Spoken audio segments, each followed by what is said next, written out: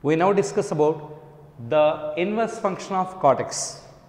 Now basically f0 comma pi open interval to r defined by f of x equal to cotx is bijective function. So we are now discussing about the bijectiveness of cotx whose bijective domain is 0 comma pi open interval.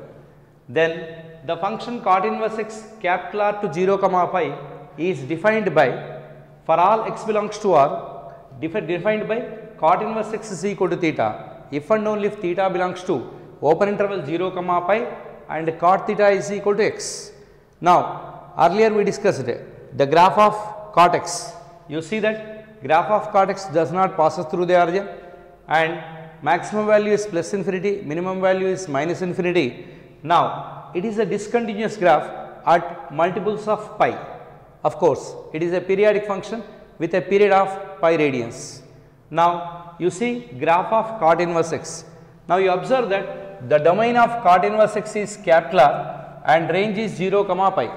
So that is why on x axis we have taken the set of real numbers from minus infinity comma infinity and 0 to pi means above the x axis. Now it is taking minus infinity value and plus infinity value, and of course cot 90 is always 0.